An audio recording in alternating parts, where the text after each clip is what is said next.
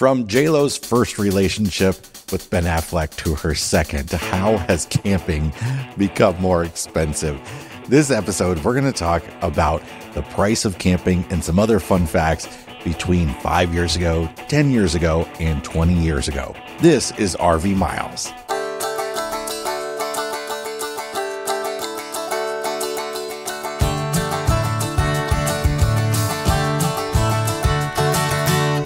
Welcome to episode number 312 of RV Miles. I'm Jason. And I'm Abby, and we are two RVers who, along with our three boys, Jack, Ethan, and Henry, have been crisscrossing North America on one epic road trip.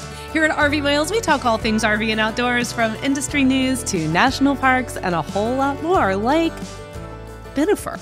Well, this is going to be a really fun episode. We've got a lot of fun facts about camping, and we're going to sort of relate it to pop culture and other things that were happening in the world at the time. But really, we're going to look at how camping affordability has changed dramatically in the last 25 years. It's going to be a lot of fun, and we're hoping that this is going to become something we do every single year around this time. You know, we're all getting ready for the start of the camping season.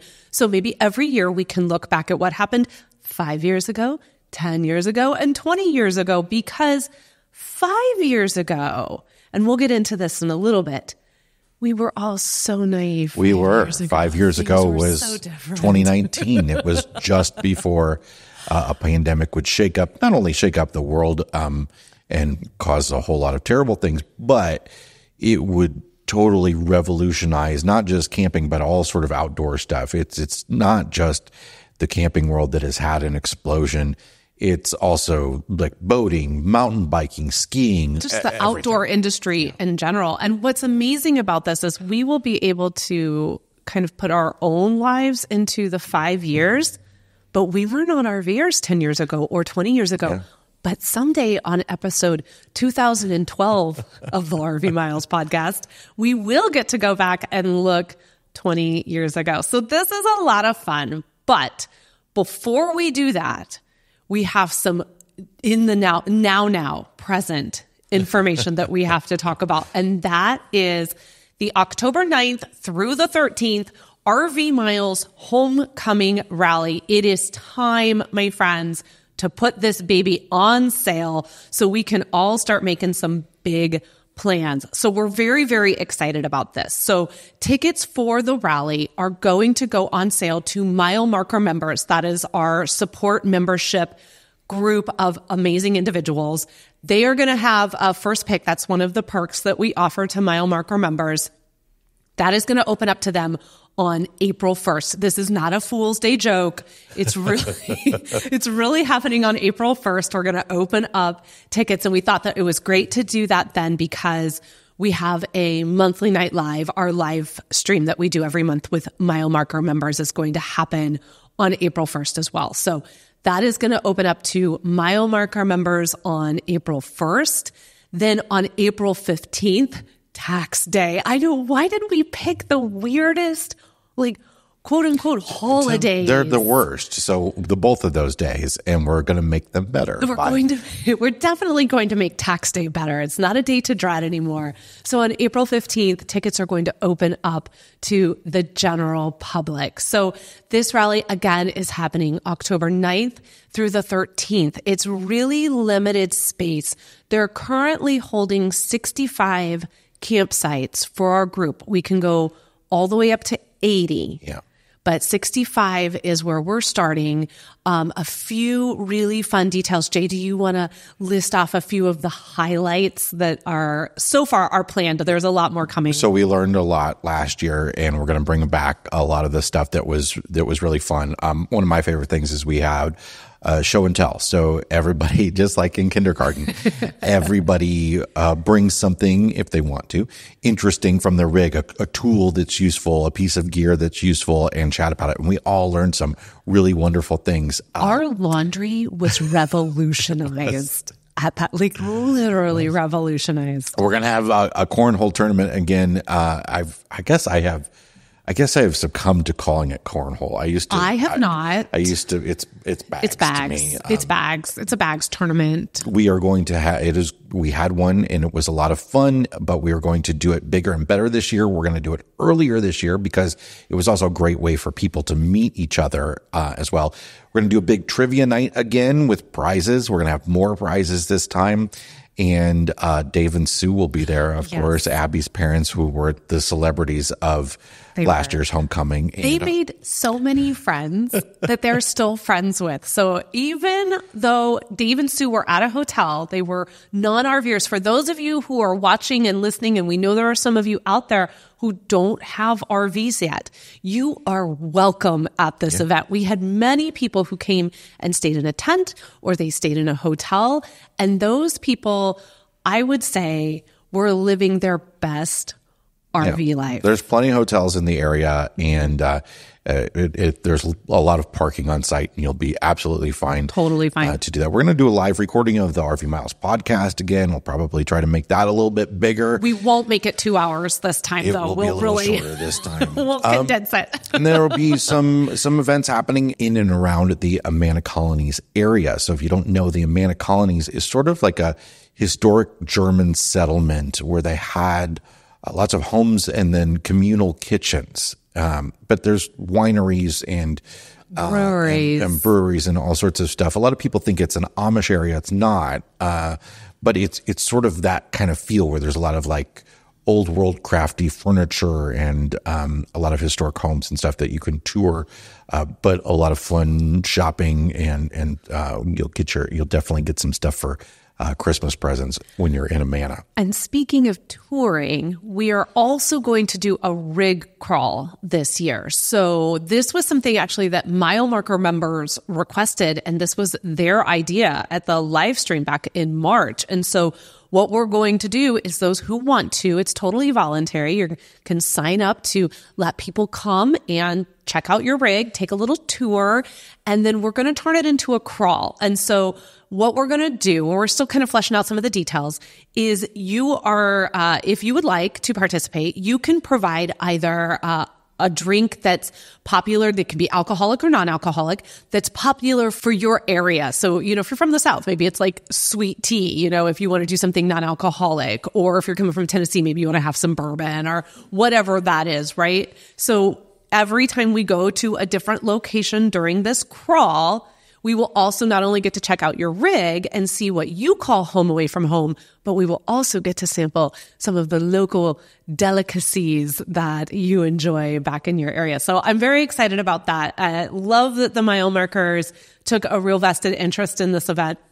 There will also be a trophy for the bags winners. This is being handled by, I believe, Dave and Michael. It's being handled by the folks that won last year. It is. So they're making their own trophy, they think. But they think. Well, they are. They volunteered to do it. Well, no, I mean, whether they win it this year. Well, they're not going to win it. I mean, Grin and I are going to win it, but that's a whole other story. It's a whole lot of fun. We're going to have a great time. We provide dinner each night and have a big communal dinner together. It's all the events are indoors, so it's a big building that we can open these big barn doors on. So if it's nice out, we can open those. If it's not, we can close it up. So it goes rain or shine, and we'll have a blast. So we hope that you will come. Yes. So again, October 9th through the 13th, and tickets are going to go on sale to Mile Marker members on April 1st. If you would like to become a Mile Marker member prior to that to get on the list, head over to rvmiles.com/milemarkers to learn more about that membership. Otherwise, it opens up to the general public on April 15th. And the very best way to make sure that you get that correct date so that you can get your ticket is by joining our mailing list. That is how this is all going to get distributed on April 15th to the general public. So you can sign up for the mailing list at rvmiles.com/mailing list so that you can secure your space. We should mention too that the Amana RV Resort, where we are hosting this event, they are amazing there. They are giving us a rally rate of $35 a night for full hookups. Good deal. That's a really super good deal. As you will find as we continue with this episode, that's a good deal. That's a very good deal. So again, rvmails.com/mailing list to get on the mailing list to join the April 1st general public opening of tickets, or rvmiles.com/mile markers to become a mile marker supporter and be a part of that April 1st mile marker first dibs opening. All right. We're going to talk here on this episode about the last 20 years in RVing. What we really want to cover is the change in the cost of RVing, a little bit about the change in the amount of people that do it, and some other sort of touchstones that we can sort of center this discussion around. So let's start back 20 years ago and look at the price of a Jayco Red Hawk. Okay, can we just take a minute? Yeah. 20 years ago was 2004. That was the year I graduated from college. It really wasn't that long ago, right? No, it wasn't. I mean, 20 years ago actually should be like 1982, but apparently that's not how time works. So note to selves, maybe when we do this next year, we should include like 5, 10, 20, 40. Yeah. But the internet. The internet has a shelf life of what, at least, going forward, it should be fine. But there's stuff that there's this thing called a Wayback Machine. Have you ever heard of the Wayback Machine? Wayback Machine. The Wayback Machine is it's a website where they take snapshots of websites, across the internet and save them. So like stuff gets saved on the internet for time immemorial. But yes, it does. The 90s didn't have as much internet. As I learned this week in the Mile Markers Facebook group, nothing stays hidden. If you bring it up, they will find it. So I wanted to take a look at an RV that is something that is sort of like a good standard bearer, and something that I could find the price for dating back 20 years ago. So the Jayco Red Hawk is sort of a middle of the road in terms of price, I think, motorhome. Okay. So, obviously you've got your big Class A motorhomes that are going to be in the several $100,000 range. But this is going to be sort of more the common family motorhome that you might find out there. So we're going to take a look at that over time. But let's start back 20 years ago. 20 years ago. 2004. We were just babies. We were barely alive in 2000. It was the year Facebook was launched. Oh my God. It was the year that Martha Stewart went to prison. And look what prison did for her. She now has a master class. It was the year that the movie The Incredibles was released. Oh, and they just released the sequel like 3 years ago. No. It's been more. A year? 4 years? Incredibles 2. When did that come out? It's probably been 15 years. No, it has not. You need to look that up right now, because when that came out, I was sort of like, haven't Holly Hunter and the coach, like, haven't they? Oh my gosh, you're right. I had no idea. 2018 is 6 years ago. Knows it was 20. I thought it was much further. No, because the gap between 1 and 2 was a long way. Jack is a teenager. That's right. Right. And it was the year that the Boston Red Sox won the World Series, the infamous bloody sock. But we were all still waiting for the Cubs. It's going to be a little bit longer. Yeah. And it was the year of the Friends finale. Oh my gosh, right. Ross and Rachel, finally. Oh my gosh. So when someone says 2004, it doesn't seem that long ago, but it was a long time ago. When did you join Facebook officially? When did you finally say, MySpace, you're dead to me? Those first few years, it was just for college students. Yes, which they didn't. We had just missed that, having left Columbia. So I think it was probably like 2006 or something like that. It was 2008 for me. Jack was like 6 months old. Yeah, I was like super into Farmville. Yeah, and I was like, it might have been later. It might have been after we were together. That I finally joined Facebook. Yeah. I joined. Jack was a baby, and that was basically how I started sharing photos of Jack. Back then, the MSRP for a Jayco Red Hawk Class C motorhome was $70,714 for a motorhome Class C. Yeah, there are some that are in that price range now. Right, but the Jayco, but this You're definitely, we'll get to that. You're not going to find it for that. I bet that thing had so many swoops and swirls, and the entire interior is just probably brown everywhere. So rolling forward another 10 years, 2014, this is the year of the big Ebola outbreak. It was the year that Kim and Kanye got married. Oh, where were you when that happened? I'll tell you. The ALS ice bucket challenge went viral. You remember the ice bucket challenge? Yes, we have a video of little Jack and little Ethan doing the ice bucket challenge, and they did it in the tub. The movie Frozen came out, and the world changed forever. And Jimmy Fallon took over the Tonight Show in 2014. Woof. It seems like it was longer than that, but it does, doesn't it? It's been a hard couple years for Jimmy Fallon, so it does seem like it has. So Jayco Red Hawk in 2014, 10 years later, went up from $70,700 to $99,235. Okay, so a $29,000 jump in 10 years. Yeah. Now, adjusted for inflation, though, it should have only gone up to $89,000. So it actually increased a decent amount in those 10 years. What's going on over there, Jacob? It beat inflation by a decent amount. They were like, how can we raise the price on this? But 100,000 is too much. But how can we get as close as possible to that? 99,999 and 99 cents. And moving forward another 5 years now. So we're just going to go back 5 years from today to 2019. We were so naive, not knowing what was coming, right? It was such a different time.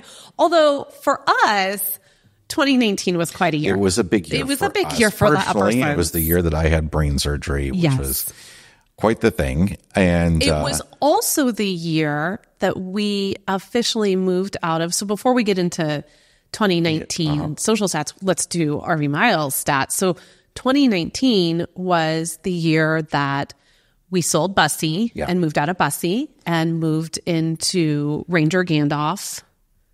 Trailey the second. Yes. I remember Ranger Gandalf Trailey the second. Our Heartland Pioneer trailer. And we were having quite the journey, and we were on that big North Dakota adventure. We were going to all these North Dakota state parks. It was great. And we were going to speak at our first FMCA international event. Yeah, and that's when I developed a brain infection and had to have brain surgery in North Dakota, and then spent the next several months on some pretty heavy duty antibiotics before I got the plate put back in my head the following January, year. And then we hit the road again and got down to Arizona, only to have a pandemic hit and shut everything down. It was really the first place we went. Where we stayed for the next many weeks. Been there, done that, being isolated because of a medical crisis. But 2019 is the year of the big Brexit debate. It would actually happen in January of 2020.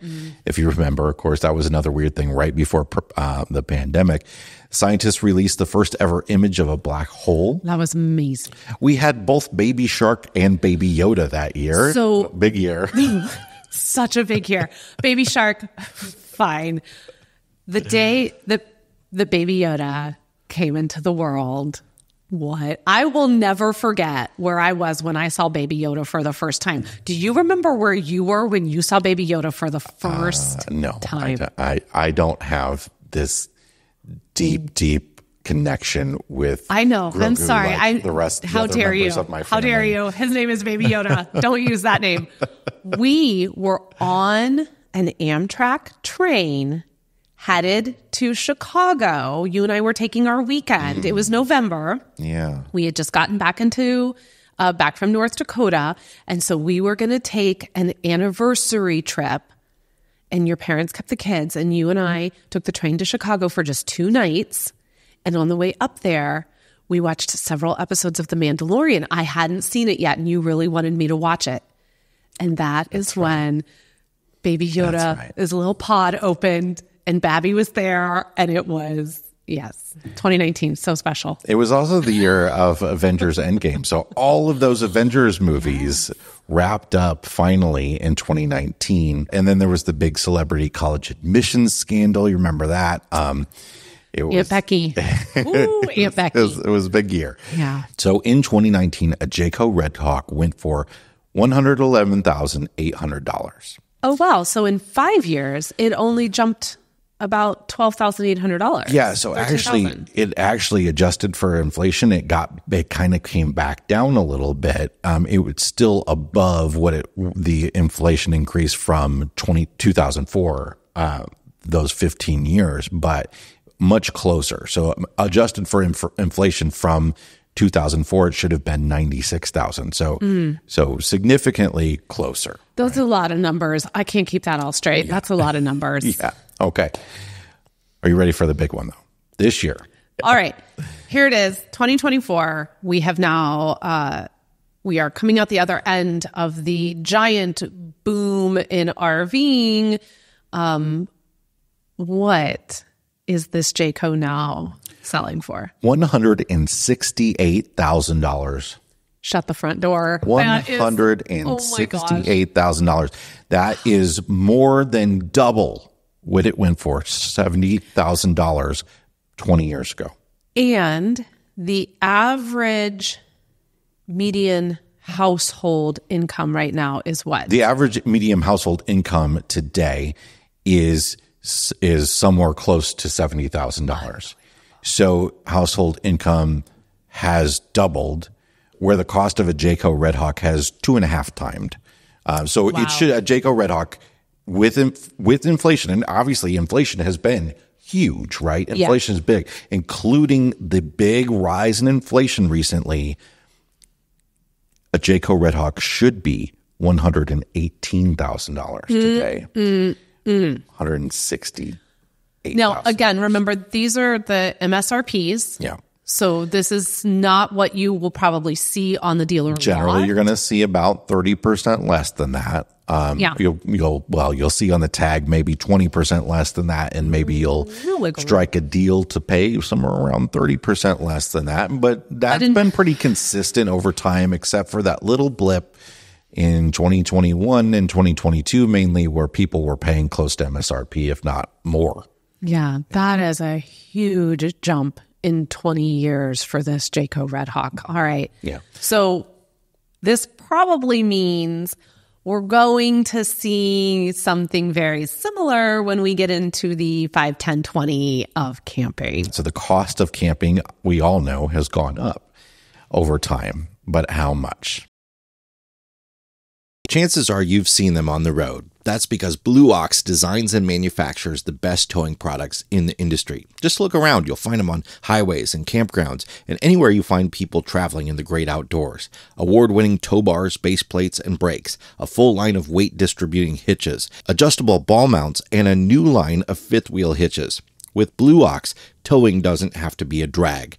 To learn more about how Blue Ox can make your travel adventures even more stress-free, visit blueox.com. Get ready to use your outside voice. Whether you're camping at a local state park, driving cross-country to a music festival, or just want to try out the RV life before you buy, the adventure begins as soon as you step inside your RV share rental. Choose from thousands of options, including pet-friendly RVs and RVs that can be delivered right to your campsite. Each booking on RV Share also includes 24/7 roadside assistance for the ultimate peace of mind on the open road. With a wide-ranging inventory from affordable pop-up campers to luxury motorhomes, RV Share has a rental that is perfect for you. Book your RV now for the solar eclipse this April. There is still availability near the Path of Totality, and make sure to check out RV Share's Total Solar Eclipse RV Guide. Use promo code RVMiles30 for $30 off a $500 rental or more at RVshare.com. That's RVMiles30 for $30 off $500 at RVshare.com. So let's start with state parks. Now, the one place I was able to find the actual prices of state parks, I figured I'd choose a good Midwestern state and find one that I could find the actual prices listed over time over the past 20 years. So let's go the other direction with these. So today, in the state of Ohio, a state park is $50 for a full hookup campsite. Oh, okay. So, that's decently costly, right? Yeah. We've seen more, we've seen less. Mm-hmm. But I think you'll see less if you come to homecoming in October 9th through the 13th. Just saying. So this is the most expensive state park in Ohio too. So I stuck with the same state park the whole time, but they do have different prices in Ohio at different parks. Okay. So the most expensive night at a state park is $50 for full hookups in the state of Ohio. 5 years ago, 2019, it was $43. So it hasn't increased that much. I mean, inflation, as we saw with the motorhome in the last 5 years, was a big jump. But can I tell you, I think the difference in mindset in 2019, paying $43 at a state park would have been like me being like, it would have been me being like, no, hi, not happening. $50 now in a state park in 2024. I mean, that was just my reaction a second ago. Oh, okay. Full hookups, $50 a night in a state park. Sure. That's a great deal. Yeah. Yeah. So, but now if we go back to 2014 though, 2014, it was $39. In the 5 years between 2014 and 2019, it jumped $4. And in the 5 years between 2019 and today, it jumped $7. So not huge jumps, but it jumped a little bit more. But back in 2004, an Ohio State Park, the most expensive night at an Ohio State Park was $25 for a full hookup campground. My kingdom. Yeah. So it's exactly doubled in 20 years.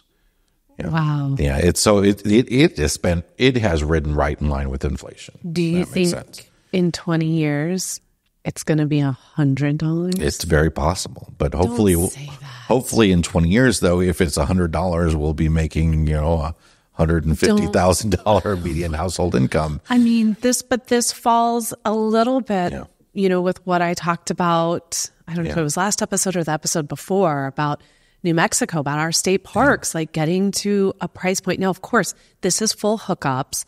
I'm sure it is cheaper for water, electric, and whatnot. But, this is that concern that the state parks, which should be accessible for all, become price points in which the average household income, even at $70,000 a year, with inflation the way it is right now, that household is struggling. And $50 a night to camp is expensive. Yeah. So that's state parks, but what about RV parks? So I wanted to look at an RV park that I've been to, and it's been a very long time since I've been here. I was here as a child, but I wanted to again pick something that's sort of like in the middle of the country, something that's not in a place where the real estate's really expensive. So I chose the Jellystone Park in Eureka, Missouri. When were you at a Jellystone in Eureka? I stayed there as a kid with my family when we went to visit. This is right next to the Six Flags amusement park in Eureka, which it's about an hour outside of St. Louis. So it's a good spot to visit St. Louis from. So we went to St. Louis when I was a kid, probably every other year or so. You have such a love for St. Louis. I do. It was, we would often go to Chicago or St. Louis. Those were kind of our vacations when I was a kid. And one year we went camping at this Jellystone Park, which was a whole lot of fun. I remember being just a blast even back then. This would have been in the early 90s. But this park is again a Jellystone. It's a chain of campgrounds, right? So they're mostly independently owned. But I just thought this would be a good park to use as a base for campground prices. Also, again, I could find all the rates going back 20 years on the internet. Well, yeah, I think the private campground, it's a safe bet to look at something like a Jellystone or a KOA because you're going to be able to find that information. They actually had a website back then. If you don't remember, when we started RVing full time in 2016, there was still a good amount of RV parks that didn't have websites yet. Gosh, I wish I had thought to, before they passed, ask my grandpa or my grandma who used to RV all the time through the 90s. Yeah. How did you have to call? Yeah. And then how did you but how did you know who to. This sounds so. That giant. How did you know that there was a Jellystone in Eureka Springs? Did you open up the phone book? That giant Good Sam guide of campgrounds was a really big deal. Yeah. It was, and then, of course, all the different states, like, back, we talked about this on an episode or two ago, where you used to, you could call and the state tourism board would send you all sorts of brochures and a camping guide. You can still get all that sort of stuff, but like that was a big way you found these places. You've had have a listing that was one sentence long and you call the phone number on it. I mean, listen to me, my little newborn Gen Xer over here that's like, oh, how did you do it?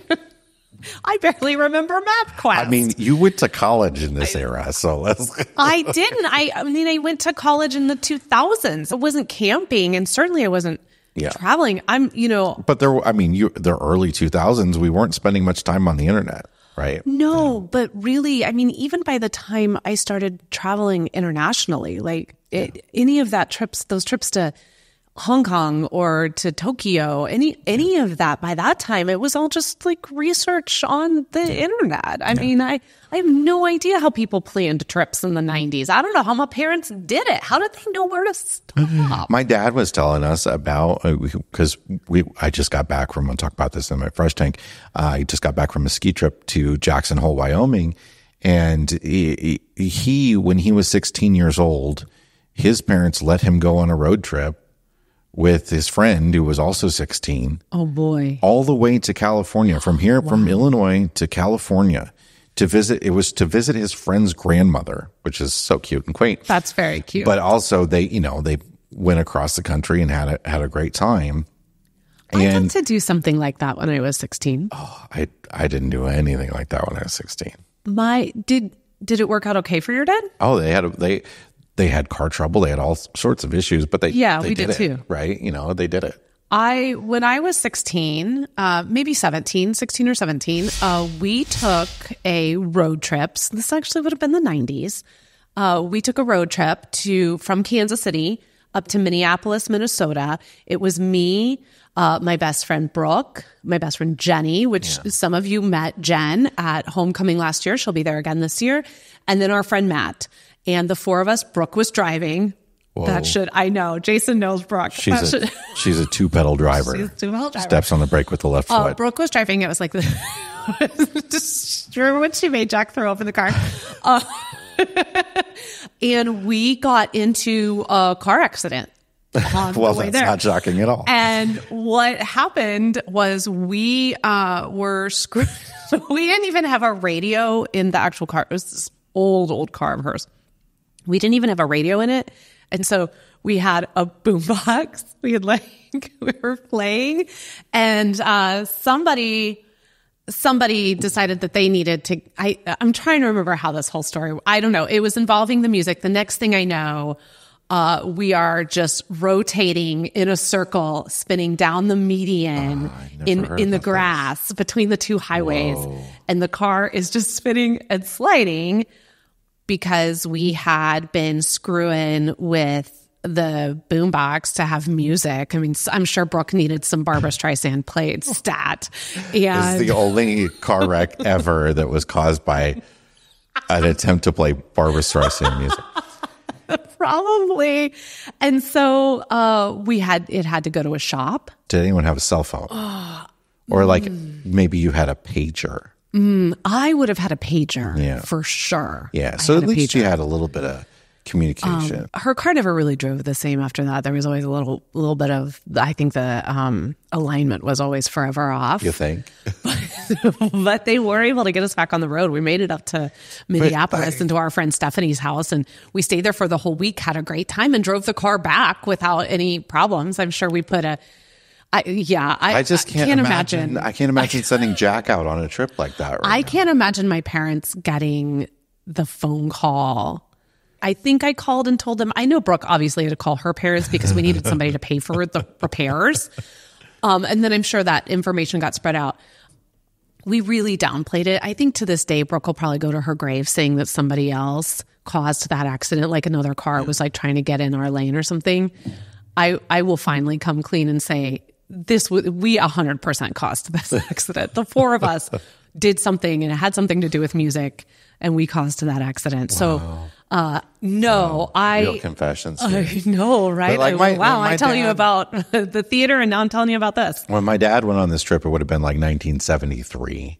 Yeah. You know, so I mean, there's no MapQuest, there's no cell phones. You're stopping at gas stations to use payphones and stuff like that. Can you imagine today with cell phones and everything sending Jack on a trip like that? Having been full-time RVer, having been an RVer for 8 years now, I cannot imagine. So the Jellystone in Eureka, Missouri, today, the highest rate in the summer and the busiest season for a full hookup campsite is $86.95. Okay.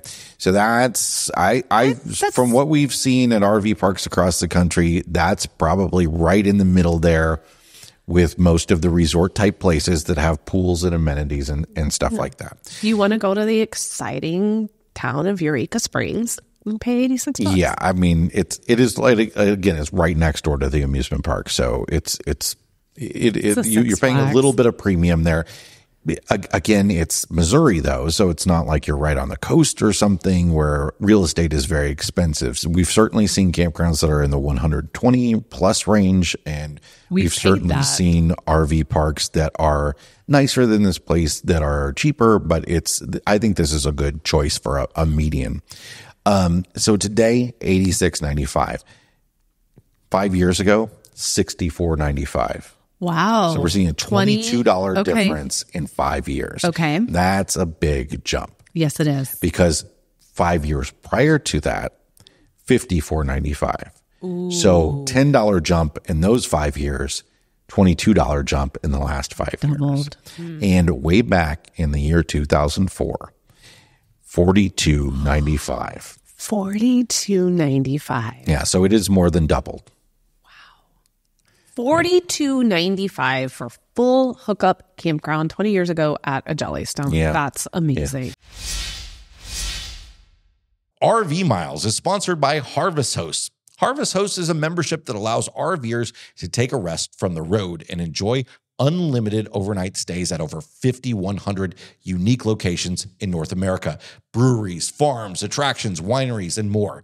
Want to check out the 2024 solar eclipse on April 8th, but don't have a place to stay? Harvest Hosts has over 500 locations in the path of totality. Easily plan and book your next RV trip and enjoy over $1,500 in exclusive member benefits by joining Harvest Hosts. Get 15% off your first year of membership with the code MILES. That's MILES. Go to harvesthosts.com to become a Harvest Host member today.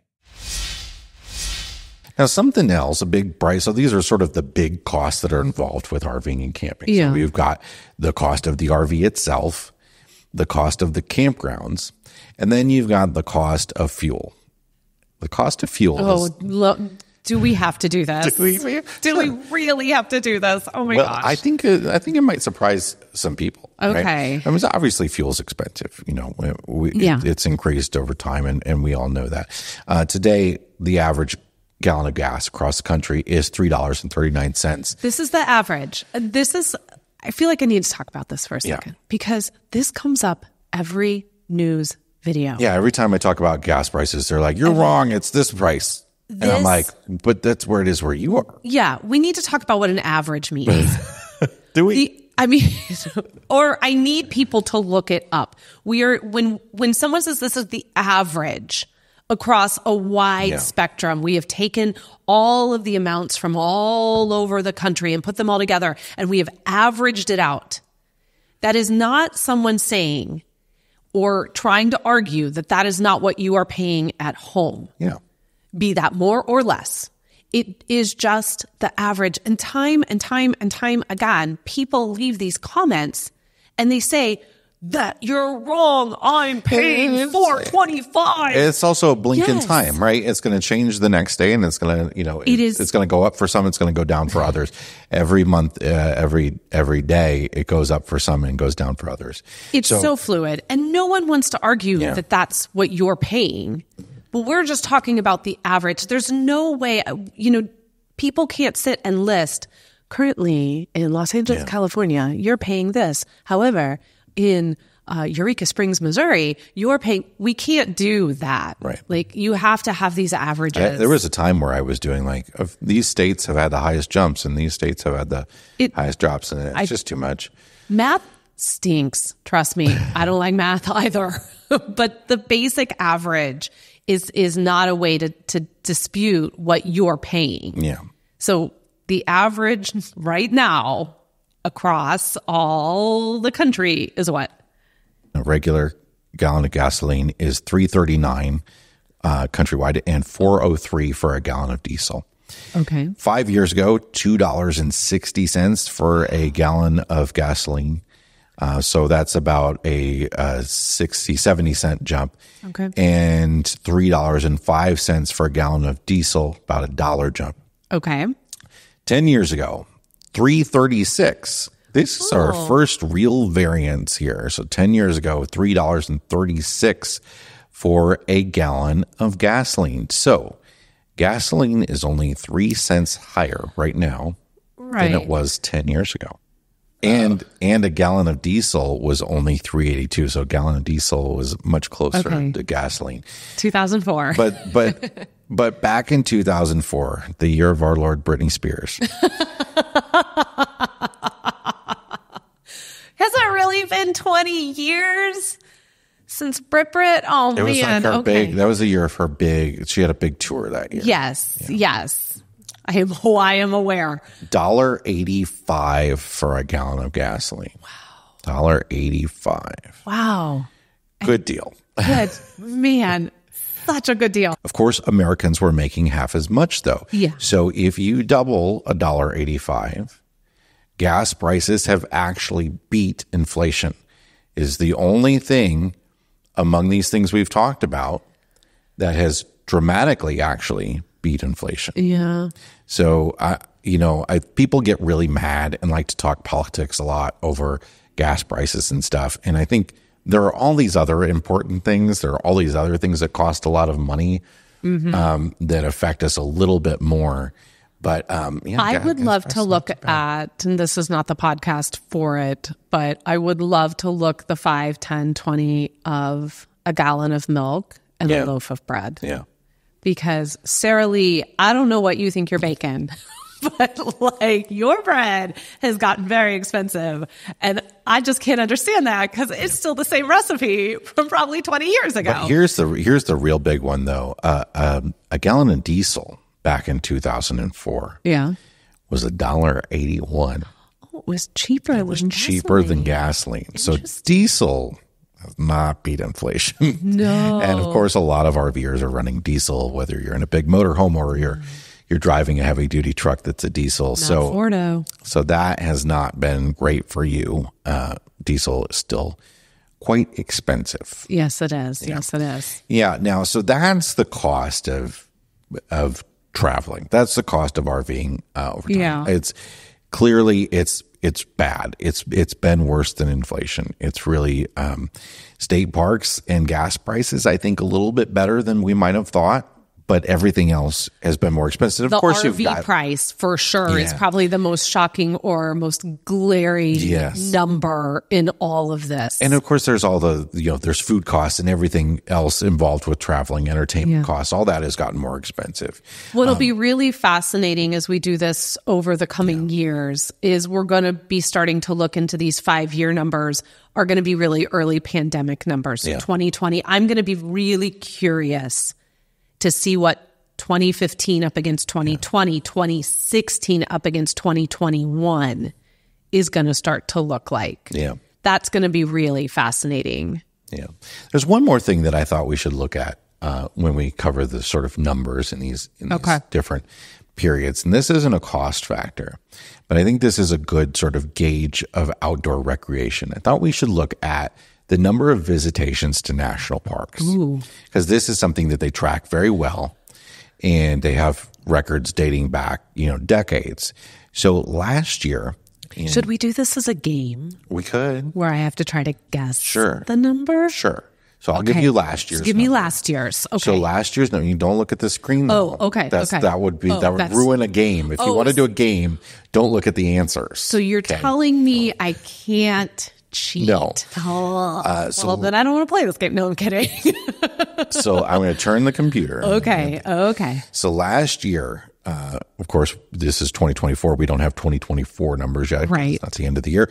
But last year, there were 325 million visits to national parks. Oh my gosh, that's almost as many people are in this country. About a third of a billion visits to national parks last year. Okay. So, we know national parks have been very busy. There's been lots of talk about how overrun national parks are and how big of a challenge it is to manage national parks with all the people that are interested in national parks these days.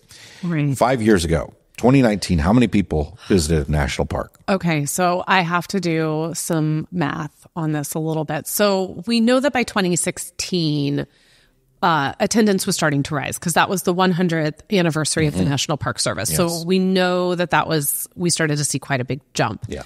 2019, so we're still talking the pre-pandemic numbers. I am going to, God, I have no idea, 220 million people. 327 million people. We only added No, it has dropped. There were more visits to national parks in 2019 than there were in 2023. In fact, 2016 is still the record holder for the highest number of visits in a year. You'd know that if you watched the last news video. Well, I knew 2016 was a record number. I didn't realize that it went down after that, actually. So 2016, the National Park Service had a big push for the 100th anniversary. There's lots of advertisement and stuff that went out. That was the big there, and it is it was very successful. Visitation hasn't gone down dramatically by any means, but it's pretty much held at that same level.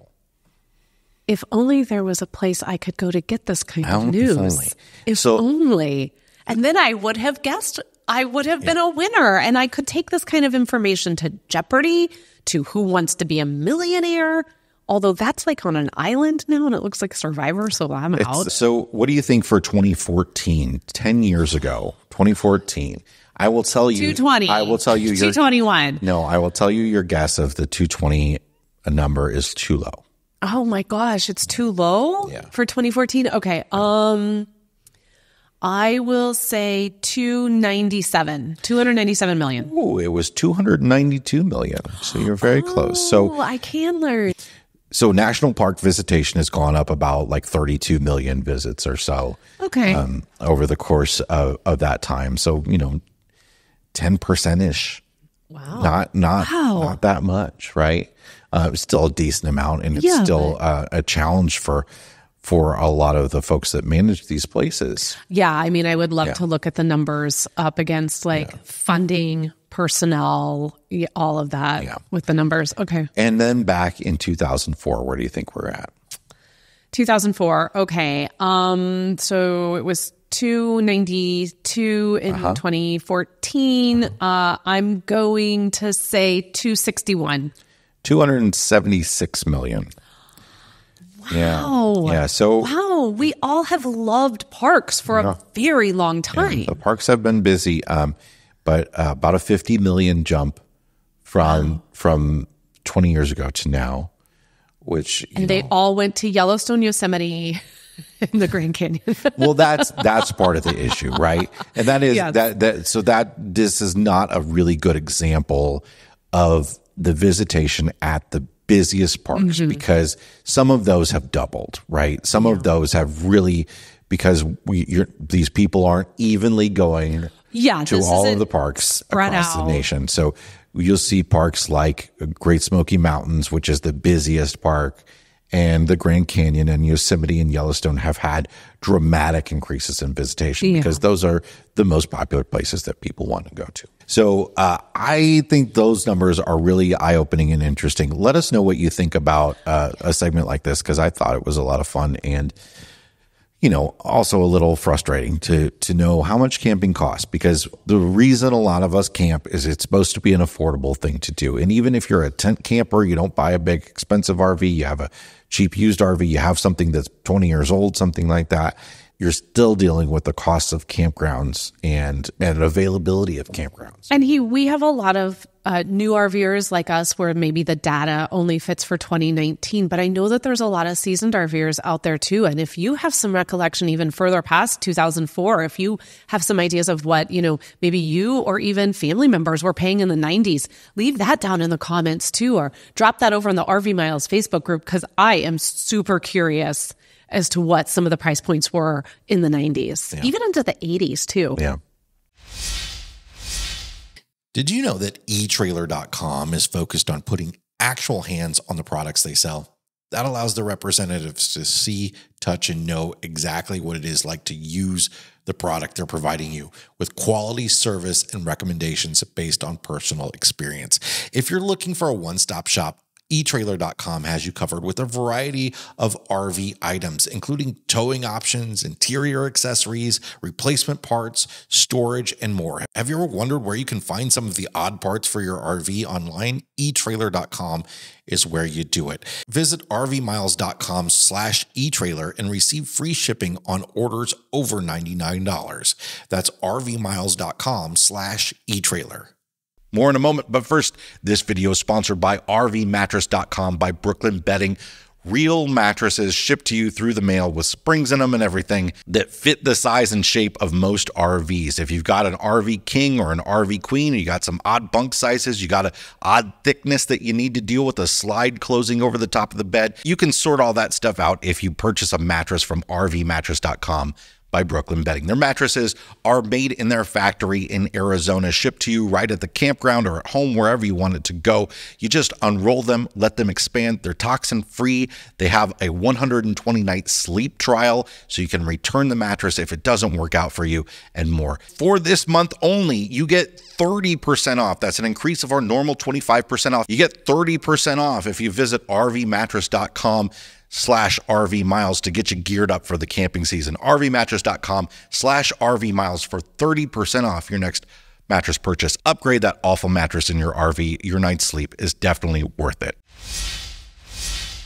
Okay, so I think now it's time to check the level of our tanks. And of course, our tanks are sponsored by our friends over at Liquefied RV Toilet Treatment, the no BS toilet treatment. You can find them over at liquefiedrv.com.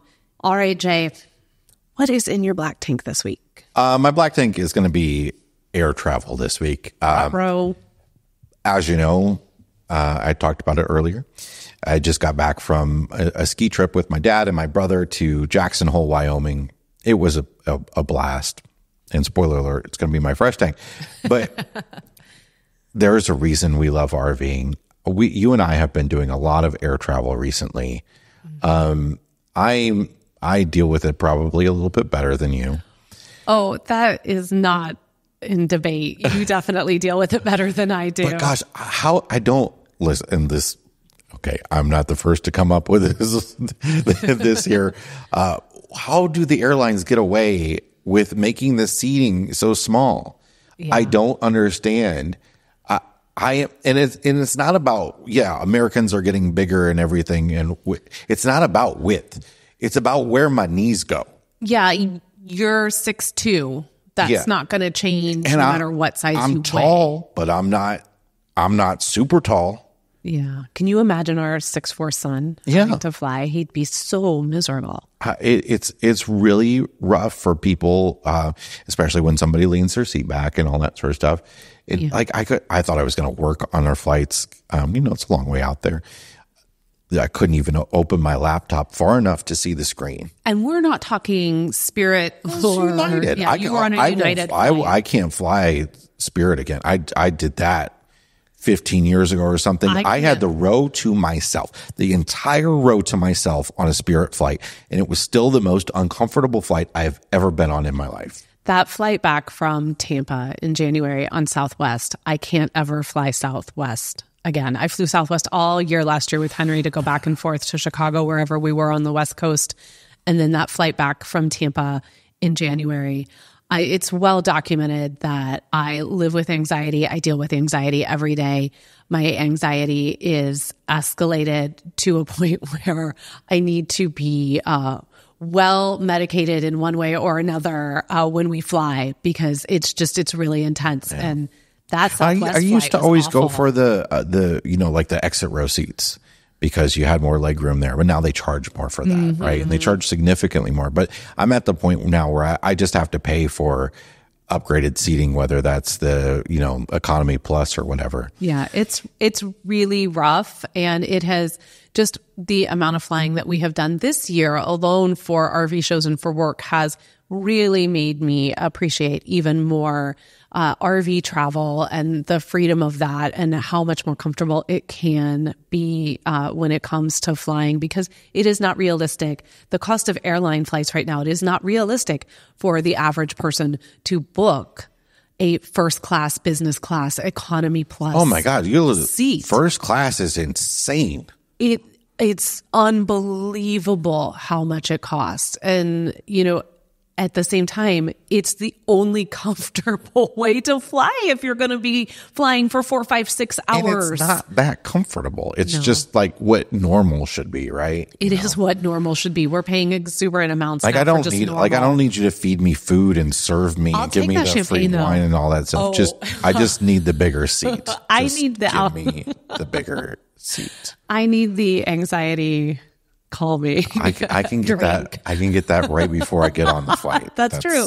I can pay $17 for a drink in the airport. Oh my goodness! All right, what's in your fresh tank? My fresh tank is the town of Jackson Hole, which is just Jackson. I looked this up. Did you know Jackson? Like I had to look this up, but it's interchangeable. Yeah, but yeah, whatever you want to call it. Jackson, Wyoming is it's a really cool mountain town that you as an RVer can visit in the warmer weather. It's a great place. It is essentially right next to Grand Teton National Park. In fact, the airport is essentially in the national park. My dad and I got to drive into Grand Tetons. Nobody else there. I mean, there was one parking area where a lot of people parked that were cross country skiing through the park or snowshoeing. But actually, and that was right at the entrance. But actually, driving deep into the park, we drove the whole way. We rarely saw another car, and we had some wonderful views of Signal Mountain and of Jenny Lake and in all of it. It was just a gorgeous experience that I will never forget, seeing that park in the winter. Not a whole lot you can do in that park in the winter. All the visitor centers are closed. The trails are not going to be shoveled or anything. And the snow is like 200 inches deep. So you're going to have to put some skis or some snowshoes on if you want to get into the park, other than just driving around it. But it was a great day and a great drive. Beautiful skies, beautiful temperatures the whole time. And then we skied at Jackson Hole Mountain Resort, of course, and had a wonderful time there. But the town of Jackson itself is one of those cool sort of touristy mountain towns where they have just some awesome shops, some awesome people that work there, some really interesting and fun restaurants, and everything is walkable. And I just loved it. And I can't wait to get my whole family back there. We'll take the RV and visit Yellowstone again, and then go to Grand Teton National Park and stay in Jackson. Yeah, the photos that you sent back were stunning. It looked beautiful. What is in your black tank this week? Daylight saving time. Oh, I hate it. I think I complain about this every single year. Also, having it in the middle of vacation, thanks a lot. Wow, I know. And then you had to jump another time zone and come back. Yeah, I hate it. I was horribly impacted by it this year. That like Sunday into Monday, that was the worst night of sleep I have ever had. And I had been rocking the sleep. I mean, I missed you. There's no joke. But I moved myself to the middle of that king size bed, and I got back into old, like single living on my own days where I didn't make the bed because I just left all the pillows in the perfect spot that I had just been in, so that when I would come back later, I just melt back right down into where I left off. So I was very angry at daylight saving time for taking from me my last solo night in that king size bed before you came home, even though I was so happy to have you home. And so I hate it. I don't understand why we do it. I just wish it would stop. It just was the worst. All right. What's in your fresh tank? So my fresh tank is actually, I've talked a lot about the Roastery. It's a Kansas City-based coffee company. I friggin' love them. I've talked numerous times. Obviously, the holiday blend. You cannot go a season without the holiday blend from the Roastery. But now that we are stationary for a little bit longer periods of time, I became a subscriber, their coffee subscription that they have. And it's a fantastic deal. I think if anyone has priced, one of the things we loved to do on the road is to check out local coffee roasters. About this all now. You didn't know anything about this? Where do you think that delicious coffee comes from every morning, Jason Jason? I thought you bought coffee at the grocery store like everybody else in the world. Please. We would always be out of it. Shipped from Kansas City. Yes. And because if I bought it on the regular, we'd always be out of it. And I really like this particular blend. But on the road, buying coffee, really well-sourced quality coffee can sometimes be rather expensive. I mean, I'm talking sometimes like $20 for not even a pound. It's usually 12 ounces. So the subscription that I do is we get 3 bags sent once a month, and it costs $15 a bag. And so $45 a month. Listen, you know how many lattes that is at Starbucks? That's like 3 at this point, okay? So I'm just saying, I know that Folgers is making a real strong push right now to remind all of us that Folgers is there. Don't think I didn't see you at the Super Bowl. They are making a real strong run for it to remind us that Folgers is still, a viable option. If you are looking for a really well-sourced, curated, delicious cup of coffee, I get the Betty recipe, and you want it at an affordable price point, I do think that it is worth $15 a bag. Free shipping. It comes right to the house once a month. I don't have to think about it. I cannot recommend the Roastery for this subscription. I've priced out other coffee subscriptions. If you had asked me how much a bag of coffee was, I would say $5, $6. There are bags of coffee that are $5 or $6 that are out there. Oh. They're called Folgers. I mean, and there's nothing wrong with that. There's absolutely nothing wrong with that coffee. There's nothing wrong with that Mountain Valley or Mountain Green, whatever Green Mountain. Sounds good. I like that. I would argue that I don't even like the Joffrey's Disney. Lavazza is my favorite. I think Lavazza is really nice if you want to make like an espresso or something. You know why I like it? Why? Because we had it on our honeymoon, and that's what I remember the flavor from. I don't remember drinking coffee on our honeymoon. That's what was in the hotel. Oh, no, you make me feel like I got to go buy that now. Look, I just saved us $30 a month. You didn't. You didn't. You think you're so cute. But if this is a thing that you like to set a little extra aside, and I really like supporting the Kansas. I really like the Roastery. I like their mission. I like supporting them. I've not really been able to find a local roaster here. I prefer to support local roasters. I've not been able to find a local roaster here. We're gonna find you one. I've been to all of them, so that's why we now have a subscription to the Roastery, because I tried. We're only on our second month with them, so clearly I tried. But I would like to recommend that if you're looking for something that you want to come to your house and you want to curate the different types of coffee you try, I highly recommend the Roastery. That's it for this week's episode of the RV Miles podcast. Yes, it is. Thank you so much for joining us. And if you are enjoying RV Miles and you want to head over to Apple Podcasts and leave RV Miles a 5-star review, we would greatly appreciate that. Your review is helping put RV Miles in front of a whole new generation of listeners. So thank you to the over 1,200 of you that have already done that.